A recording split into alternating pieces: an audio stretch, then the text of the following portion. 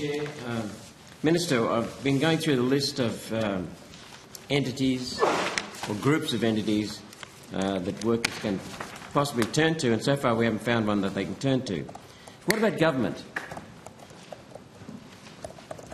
Can workers rely on government? Is that as a general proposition? Yeah, I'm looking for people that can support workers. Well, Senator Roberts, you'd have a lot more credibility on this if you had ever voted with the government for any of the changes we've made to protect workers. We passed some legislation recently. It was in the name of the bill. It was called the Secure Jobs Better Pay Bill. Have a guess what it was about? Secure jobs and better pay. Have a guess how you voted. You voted no. We give you opportunities to vote for workers.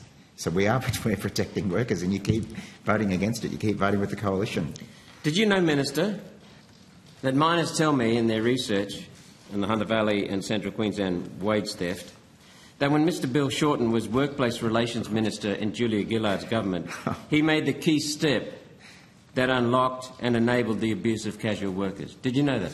I did not know that some mining workers somewhere said that about Bill Shorten when he was a minister more than 10 years ago. No, I did not know that. Despite the Black Coal Mining Industry Award not allowing casual coal mine workers on production, Mr Shorten apparently changed the coal long service leave regulations to allow casual coal miners to receive long service leave accruals. Were you aware of that? No, I wasn't in the parliament. That opened the door for the CFMEU and labour hire companies to fabricate the permanent casual rort.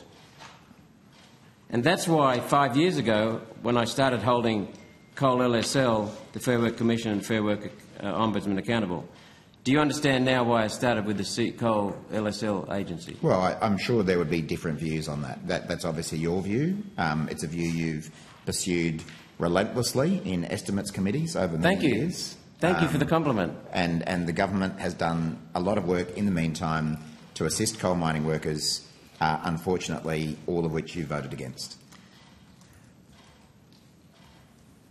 Minister, as a result of my work, mine workers watched as the LNP, in my opinion, avoided the core of the issue, but it did do a review of the coal long service leave provisions that may one day lead to improved governance within the Coal LSL. Are you aware of what the LNP did there?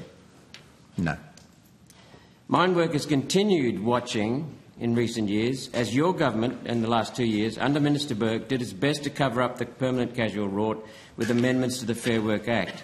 Some workers think that was done to protect the CFMEU and its role in the permanent casual rort. Your government has done its best to hide this issue, despite support I've received from senators such as Senator Sheldon and Senator Sterle. Why should workers rely on governments, on Labor governments in particular? Well, because we passed legislation called things like secure jobs and better pay that deliver secure jobs and better pay. What about state governments? Well, the Palaszczuk Miles. I mean, we're not going to get into state governments in a federal estimates hearing, are we? Seriously. The Palaszczuk Miles state government. This is very important for accountability of unions, Minister, because I'm a very strong supporter of accountable unions. Sure. Indeed, the Palaszczuk Miles government is banning competitors to the Queensland Nurses and Midwives Union, such as the Nurses Professional Association of Queensland, banning competitors such as the Teachers Professional Association of Queensland that competes with the Queensland Teachers Union. They're banning or trying to ban the Red Union, apparently in attempts to protect the Queensland Nurses Union and the Queensland Teachers Union donations to the Labor Party. Are you aware that that's what's going on in Queensland? We have got legitimate unions being banned by a state Labor government. I'm aware of the issue in broad terms. But you've got last I heard, you had a One Nation member of the state parliament. It sounds like a very good issue for him to raise in state estimates, and we can deal with federal estimates, federal issues here. The Red Unions, we are dealing with this issue. The Red Unions and the new Independent Workers Union of Australia charge around half. In fact, for the Independent Workers Union of Australia that's vying for members with the Mining and Energy Union in the Hunter and Central Queensland, 43% of the Labor-affiliated union fees because these unions, the Red Union, the Independent Workers' Union of Australia, refuse to hand members money to political parties. Are you aware of that, Minister? Their fees are less than half. I'm certainly aware that there are a number of LNP-backed groups who masquerade as unions who have been created with a view to undermine the legitimate unions that have been fighting for workers in Queensland for a long time. I know there's a very strong. Where were they between, when the mandates came in and teachers and nurses? If we're going to get into COVID mandates, jobs? There's a whole other committee that you've been dealing with that issue for years. Yep, we'll continue to.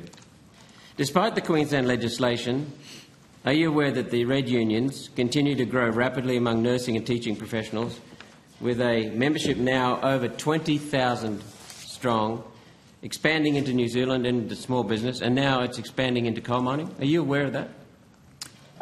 Nope. Let's turn to another group that's supposed to, enlightened group. Some of its members who are maybe enlightened are supposed to protect workers. That's the business owners. Mr. Simon Turner, who's a mine worker, has informed me of the following. The company that owned and operated the mine he was employed at directed him to not report a serious safety incident in which he was critically injured. They failed to, that's a statutory breach. They failed to report accident, statutory breach. They made him come to work while injured. They sacked him while injured.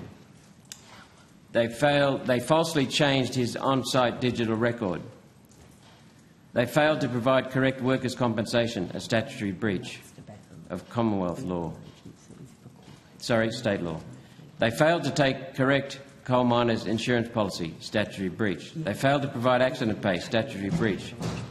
And so on it goes. They failed to comply with the New South Wales Mines Health and Safety Act and New South Wales Health and Safety Act. That company is BHP, the world's largest mining company. Workers cannot rely on globalist corporations, Minister, especially corporations from labour hire, globalist labour hire companies that do deals with the CFMEU, the Mining and Energy Union. Where can workers turn? Before you answer that question, is just that we are close on 11, but you may have a follow-up question, Senator Roberts. But if the minister could answer, thank you. I think we've all known for a number of years now, Senator Roberts, that you've got a close relationship with Mr. Turner.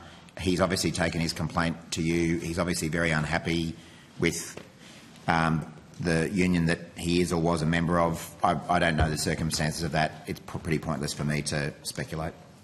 Okay, Minister, that leaves one avenue left to protect workers.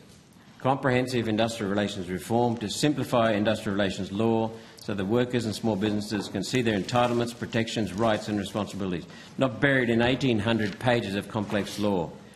Why won't Labor give workers choice? About what?